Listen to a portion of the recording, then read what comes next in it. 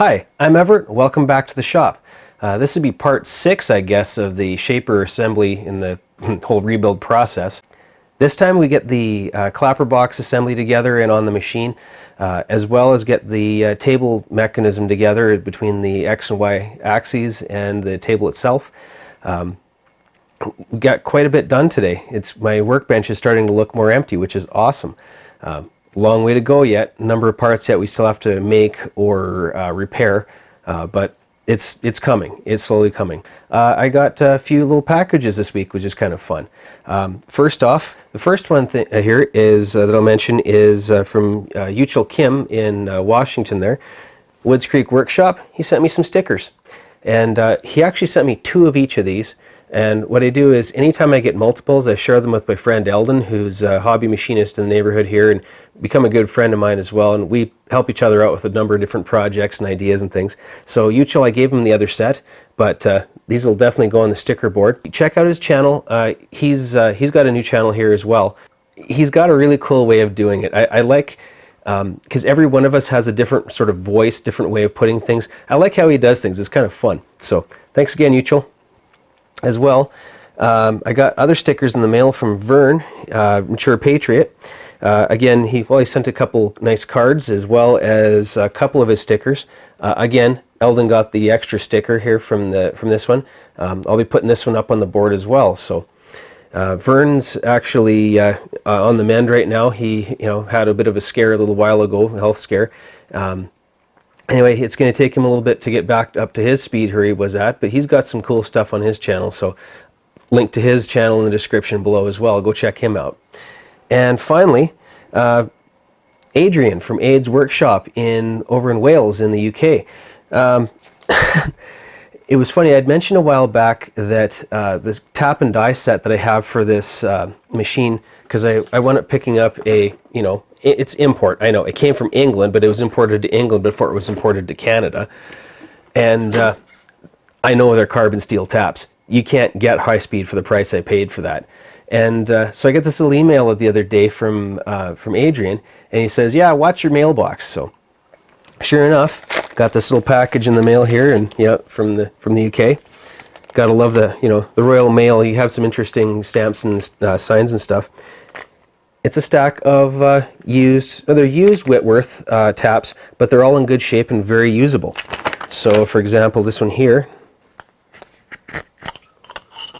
Oh man, yeah, that one's in nice shape. That's actually looks like a typical plug style, the medium one. Yeah, and 5/16 BSW, Warrior brand. Most of these I've seen are something like like this one here is Oh, that one doesn't really have much for marking. It's all faded. But it's nice and heavy, so Presto. There we go. Presto 1/2" BSW, and that's in very nice shape. So, I mean, he sent me a small package of these. I mean, that's awesome. So, thank you very much, Adrian. I really appreciate you doing this for me. I've gotten some of the fasteners already made. I may have to make a few more. I'll have to see as far as some more nuts, that sort of thing. So even then, if I ever have to tap the casting or make other stuff to go with this machine, or if I ever have to work on an old MGB, I got some of the tools I need. So thank you very much. Thank you for thinking of me, Aid. Now the time has come to put the tool head together. I want to put it together and then install it as a unit onto the ram. So to start with, we start with our tool head swivel base here, because it swivels inside the ram on this axis here. Everything's going to be done from this direction, so I happen to have this chunk of block here. Again, grabbed it out of a scrap metal bin somewhere, and it's been CNC'd and it's nice and clean. You can set that there. Now, this is actually the direction that faces the operator. It's just all this is normally hidden by the rest of the machinery. Next step is we're going to have to put the tool slide on. Now, we pulled the gib out of it in order to work on it. Here's our tool slide gib. Give it a wipe. Look at the angle of it. That looks about right. And there's a little locating pin in here as well. A little locating pin hole in the gib. We'll slide that in place. Yeah, make sure it seats down. That's what these little screws are for. Before it goes in, And give it just a light smear of grease. The next step is we're going to have to put our tool slide screw, or vertical screw in. And let's put a little bit of grease on this journal here. Put the nuts on.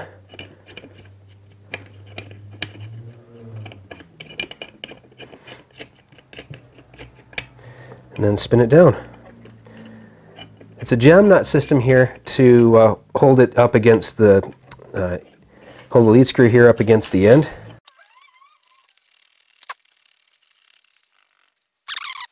I want it to be, able to be turned easily, but I also don't want a huge amount of backlash in this little end portion here.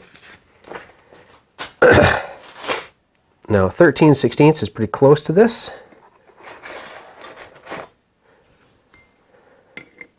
Otherwise, the other one's a 7/16 BSW. All right, that's a little on the snug side.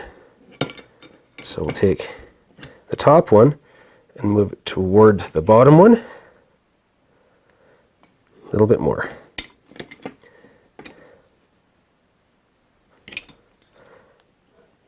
There we go. That actually feels pretty good. So nice thing about a jam nut system like this is that you can just nudge it either way just a little bit by depending on which nut you turn. Because if I turn it this one clockwise, or clockwise tightening that way, that gives me a bit of slack. Otherwise, if I had the correct tension, I could take that one and hold it and move that one that way. I like how they did that one.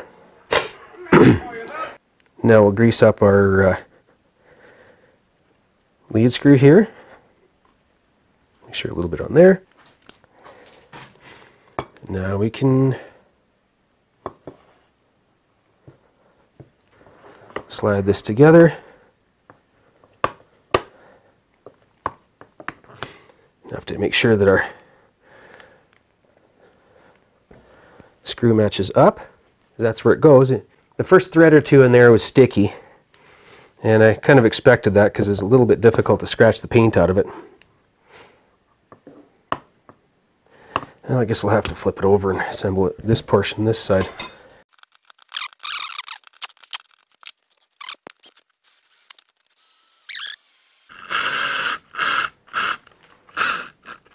There.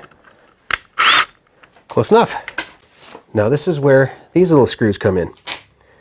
They are there to set the tension on the gib. That little gib strip we already put in.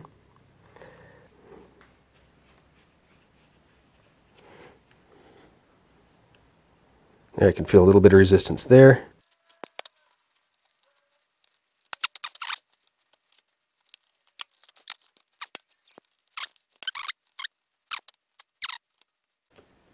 So there's snug, quarter turn back, lock the lock nut. We'll have to see later as far as how much actual play we have. All the gibs on this machinery are going to have to be played with over time just to make sure that they're set right. So we've got our clapper box, here's our clapper block, and we now need the clapper box pin. For this one here, we're going to use a little bit of machine oil. And it won't take a whole lot, just enough to get going.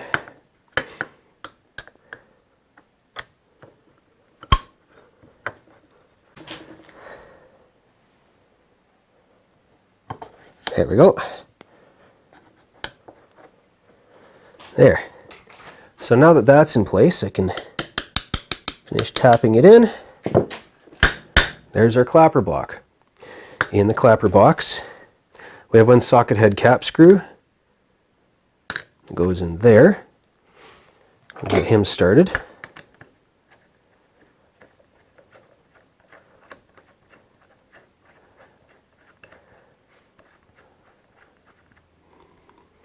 There's that U in place there. And then this bolt here is what clamps the clapper box in whatever angle you need, however you set it. Now we're just going to go straight up and down for now, in line, just because, well, we're not really cutting anything yet. I'm just going to lightly snug that. We don't need to go super tight simply because of the fact that we're not cutting with it yet. So there we go. Now, next step is we don't want this pin for the clapper block coming out. So at this point, this little flathead set screw gets put into this side. Now, as far as the handle and the dial, this will need a little bit of work further down the road. The dial itself is in nice shape still. However, it's missing a little setting screw so that when you can turn it and then snug it down again.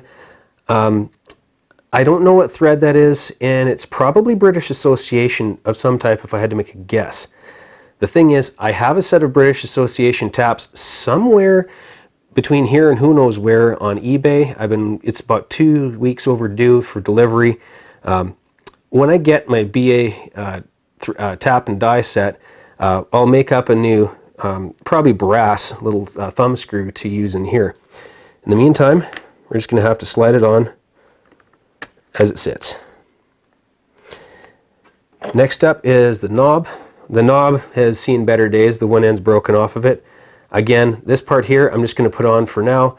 At some point down the road, I'll probably either repair or remake this, but for the time being, I just want to make the machine run.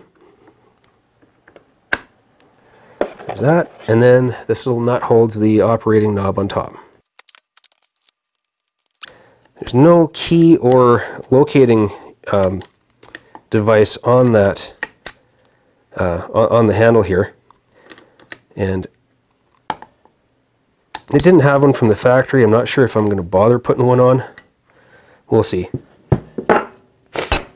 So, otherwise, there's our clapper box assembled. Now all we need to do is slide it onto the machine.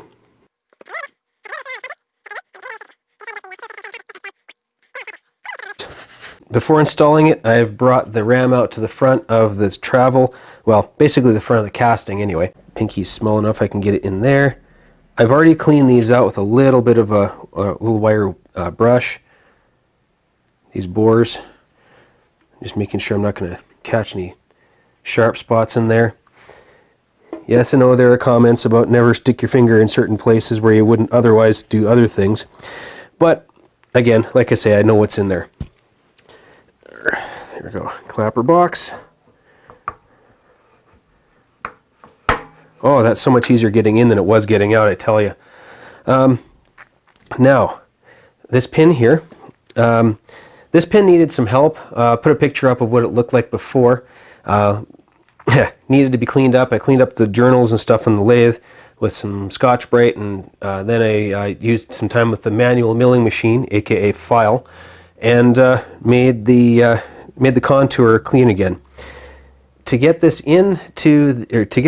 lock pin into the housing here, it won't go right now. You actually have to rotate your clapper box upside down before it'll go in. There. So now it can spin all around all at once. We can bring our clapper box up, and at a certain point when you bring it around, bring this pin around to the right, for example, lock it. The angle of our tool holder gets locked. It's a cam locking system, right? Now to locate the pin in the bore here so it doesn't slide too far either way, there's this little pin with the lock nut, and it goes in, well, okay. It goes in this groove here, right there.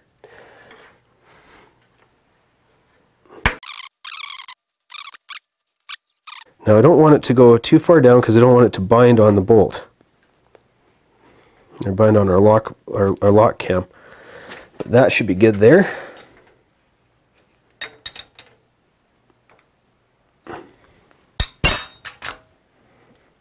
Right there it says it's 0. Lock it. There we go. There is one more don't know if you can see it from there. I'm going to get the head out of the way. There's one more little hole right here, and I believe that is so you can actually lock the actual pin itself. There's a bit of marking underneath there. That bolt was missing. What I'm going to do is I'm going to make one later, make it British Whitworth threaded. Again, you've seen me make bolts. I'll make another one just to fit that. It's 5/16 Whitworth, and I'll add that later. You don't need to see me make every fastener. I just want to show you the important ones. But this wrench here is, I'm just using my ratchet. And for those of you old enough to remember distributor wrenches, the ones with the sort of funky curves and whatever, so you could loosen the distributor a hold down clamp and then set your timing. Yes, I am old enough. I've done lots of distributors. What that is, that's just a little union between the top and the bottom chunk. It's a female 3/8 on both sides. And I just use my 3/8 to 1/2 inch adapter. These are 1/2 inch squares. And works like a hot darn. Next order of business is assembling the table, well, basically the table drive and ways and whatever assembly. This is the side that actually faces the machine. These slots here with these two tabs, and there's a set of gibs here, or there's a gib here I should say, with 2 adjustment screws. That's what goes onto the machine onto the vertical ways. For the height adjustment, elevation. If you flip it over, you can see inside here, try to get a good view. Right here is the little gear, well, helical gear for allowing the shaft from the side to turn and, turn the lead screw in here, or the lead screw nut, which then raises and lowers the table. This is the front face that faces the operator. What's interesting is if you look on this casting here, there's a hole there, there, there, and there. They're all angled down, and those are oil feed holes for when you're going to lube up the machine to operate it. So that's part of the daily maintenance schedule if you're running this thing. This end here has the taper pin. I just want to make sure I have the correct direction so I can remember. Yeah, it's definitely this way.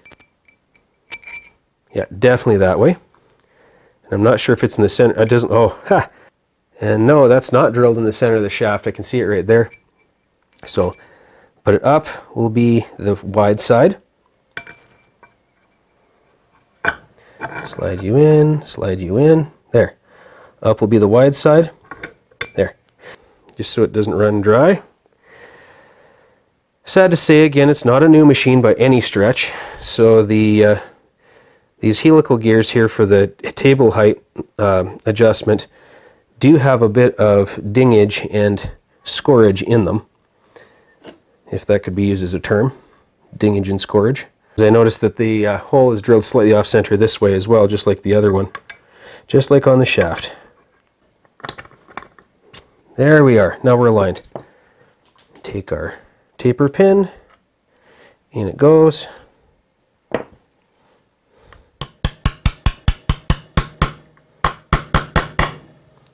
Groovy. There we are. This guy here, this is the front face of it that the box with the table mounts on with these 3 bolts. So we'll take these up just to make it a little easier to work with.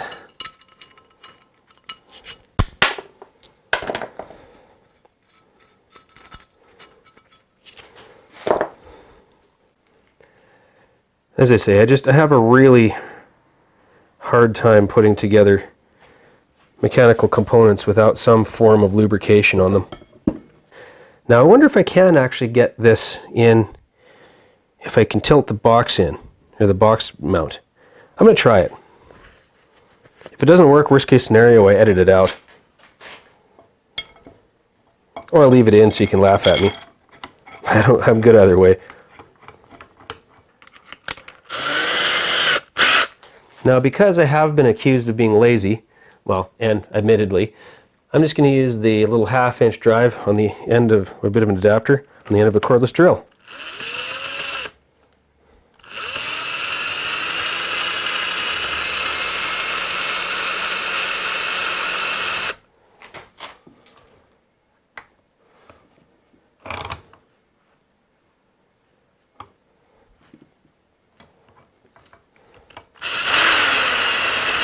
Hmm.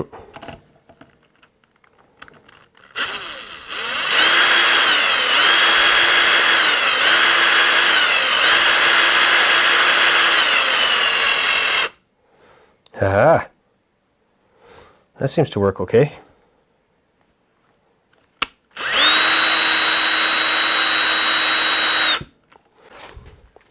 Make sure the weigh areas are clean. And then that there needs to go into this hole in the front. Oh, isn't gonna go. Isn't gonna go. Come on.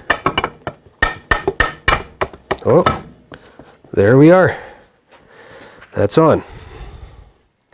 So now, take our gibs from this bottom gib strip. It can go in.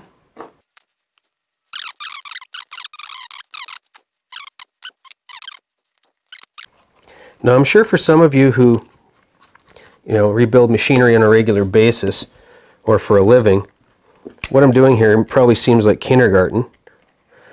But this is the first piece of actual metalwork machinery I've taken down this far, that's for sure.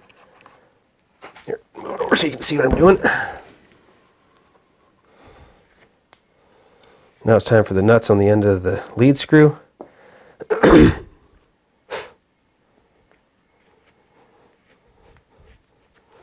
Now I'll probably have to readjust these over time as the machine sort of settles in. And this surface did get painted, and it wasn't originally, so.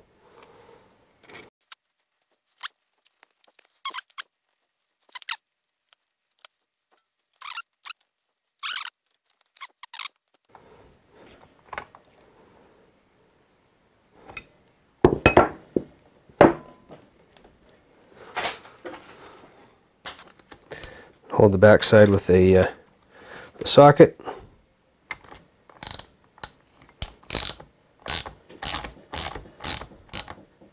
A little bit of tension.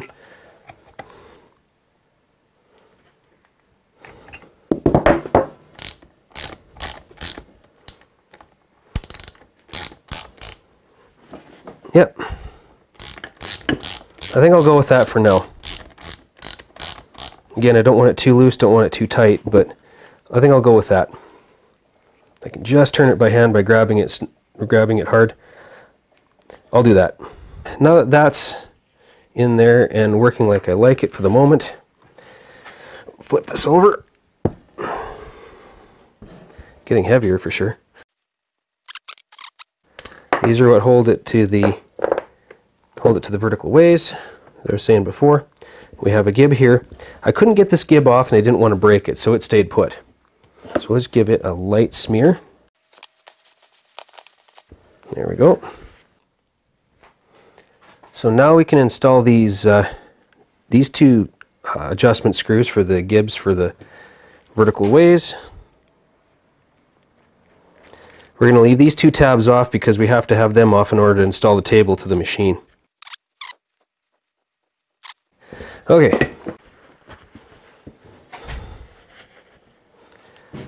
Protect the surfaces from any of the grunge on the 2x4s with some rags. There.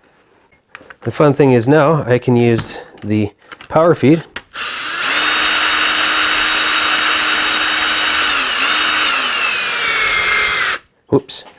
to run our table back and forth.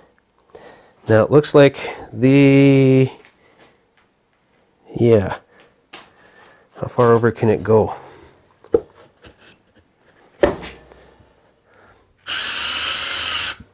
Haha. Oops. Suppose before you get too crazy here, this plate here will have to go on the back. Raise it up a bit. There we go. There. Should have done that to start with, honestly, but got ahead of myself.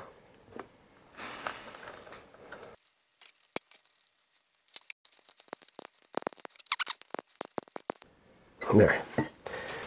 Give for this side, make sure the holes line up. Little coat of grease on the business side. It should then slide in.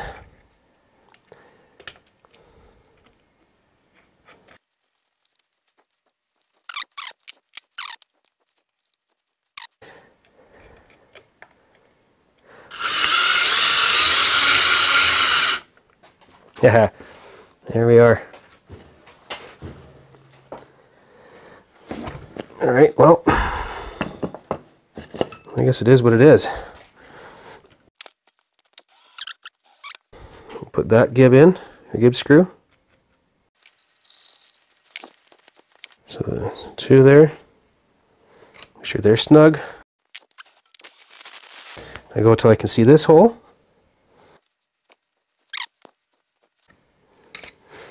So now if I do this, we should be able to. There we go. Run the table back and forth.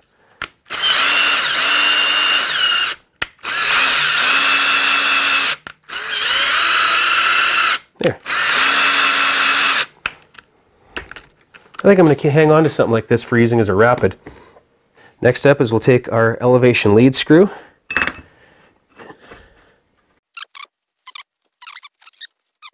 Use our rapid.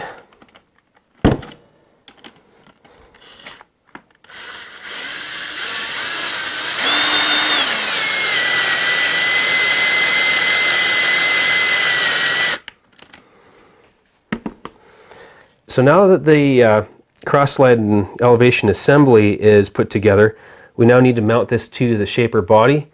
Got our plates here and our mounting bolts. So we're just about ready to put the whole cross slide and elevation assembly on here. But before we do that, one final thing.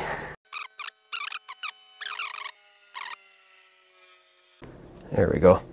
That'll be enough to get it moving anyway.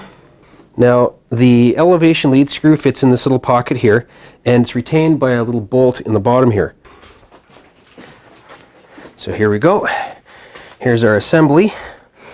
Turn it around. Now, the reason I pulled those pads off the back is we can now take this and slide it into place. And as long as I'm not crazy with it, it'll sit there. And now I can put the retaining strips on the back and snug them down. We have a little bolt here that goes down in this hole in the bottom, and that holds that elevation lead screw in place and keeps it from turning. We don't have to worry as much about the table coming out as it is, you know, it's most of the forces are pushing down. Now we can put the slides on the back.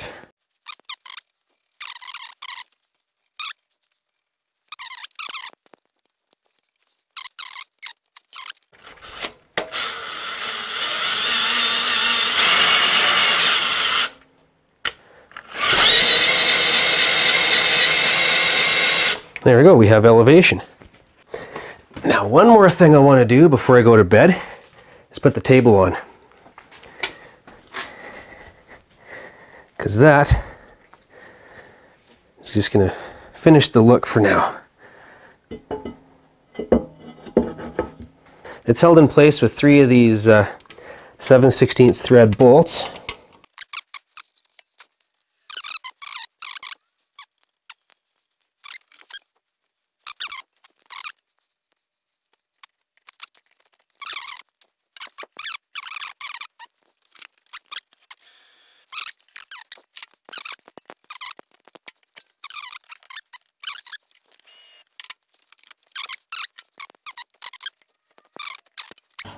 So now theoretically, when I go to cut something, I should be able to just, get it set up, drop that, and that'll then provide some vertical support to the table, or to the table from the base.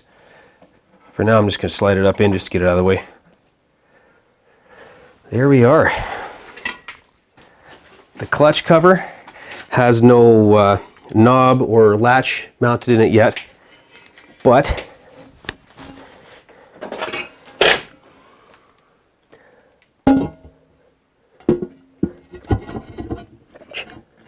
there we go. All right. I like where we're at for today. That is enough for one day.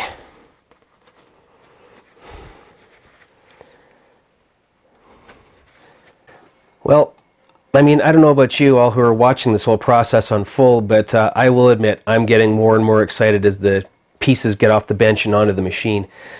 Again, still got a ways to go and a number of parts to fix or remake, because there is no parts catalog to buy for these things. So I'm getting excited more and more, looking forward to making chips on this thing. So thanks for watching, thanks for subscribing. Even if you haven't subscribed, thanks for coming by. Hope you found it interesting. And yeah, see y'all next time.